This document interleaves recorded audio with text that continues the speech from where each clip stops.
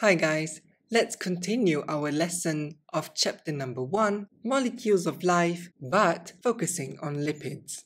These are the lesson objectives that you need to achieve at the end of this video. You need to be able to state the types of lipid. You need to be able to describe the structure of fatty acids and glycerols. And finally, you need to be able to explain the formation and breakdown of triglycerides. Lipids. Lipids are grouped together because they are insoluble in water. There are 3 types of lipids. These are triglycerides, phospholipids, and steroids. As you can see, triglycerides and phospholipids look very much similar. In triglycerides, one glycerol molecule is connected to 3 fatty acid side chains. However, in phospholipid, one glycerol molecule is only connected to 2 fatty acid side chains. The empty carbon within the glycerol molecule is connected to a phosphate group, giving phospholipid the appearance of having 1 head and 2 tails. This is why when your teachers at school draw a phospholipid molecule, they draw it like this, with 1 head and 2 tails. And we know phospholipids are important component in a cell membrane. To recognize steroids, there are 4 profuse rings. One type of steroid differs from the other type of steroid based on the differing side chains that are attached to the rings. As required in the lesson objective, you need to be able to describe glycerol molecule and fatty acid molecule. So this is a glycerol molecule. It is a 3-carbon compound, as you can see, 1, 2, 3, with an hydroxyl group or OH group attached to each carbon. These are examples of fatty acids. Fatty acid consists of a long hydrocarbon chain. As you can see, this is a long hydrocarbon chain containing carbon and hydrogen with a carboxyl group attached. As you can see, at one end of the hydrocarbon chain, there is 1 carboxyl group attached, C double bond O, OH. It is important to note that the long hydrocarbon chain within the fatty acid is nonpolar, thus causing triglycerides and phospholipids to become insoluble in water.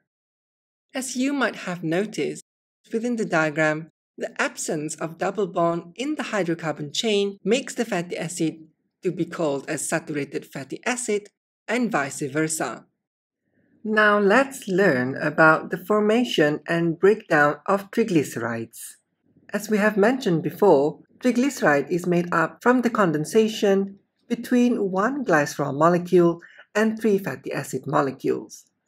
These are the examples of triglycerides: butter and oil. Even though both are triglycerides, butter exists as solid at room temperature.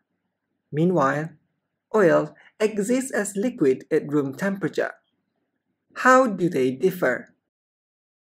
It is all dependent on the fatty acids that they are made up of.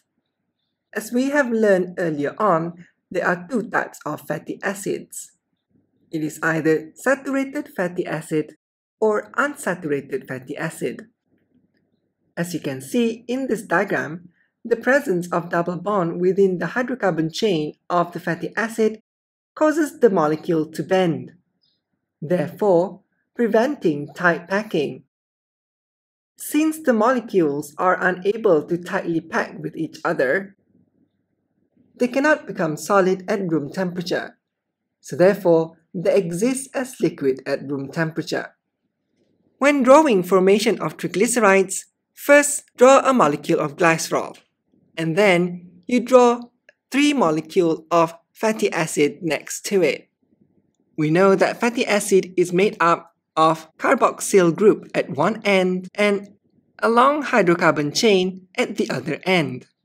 But how can we be sure How many carbon is there in the hydrocarbon chain? It could be a long chain.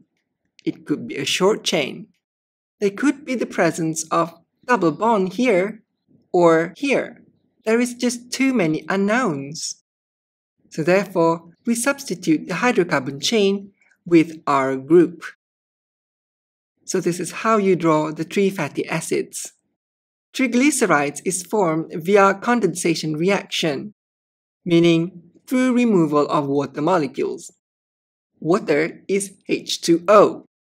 So we remove OH from the carboxyl group of fatty acid and H from the hydroxyl group of glycerol, thus producing 3 water molecules. Since we have removed OH and we have removed H, the only atom that is left is oxygen atom. So therefore, we directly connect this oxygen to this carbon, like this. The oxygen to the carbon, forming ester bonds. When trying to explain the formation of triglycerides, it is quite simple. Triglycerides is formed via condensation process. However, it is important to note here that it is not a true polymer. This is because it is not made from repeating monomers. Each of the hydroxyl group from the glycerol molecule will react with the carboxyl group of fatty acid and form ester bond. As you can see, it is the reaction between the hydroxyl group of glycerol and carboxyl group of the fatty acid. When these two functional groups react, it results in the formation of ester bonds. 3 water molecules are produced as the result of this reaction. As for the breakdown of triglycerides, it requires a slightly more detailed explanation. Triglyceride is broken down via the process of hydrolysis. During this process, 3 water molecules are added to the 3 ester bonds which are present in the triglycerides.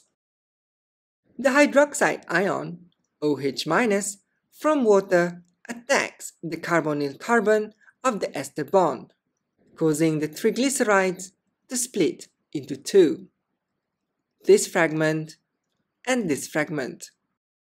One fragment will receive hydrogen ion from water molecule to form the hydroxyl group of the glycerol, OH here, here, and here, thus producing glycerol. The other fragment will receive hydroxide ion from water molecules to reform the carboxyl group in the fatty acid, like this. Please be sure to take some time to practice drawing the formation and breakdown of triglycerides and explaining how it all happens.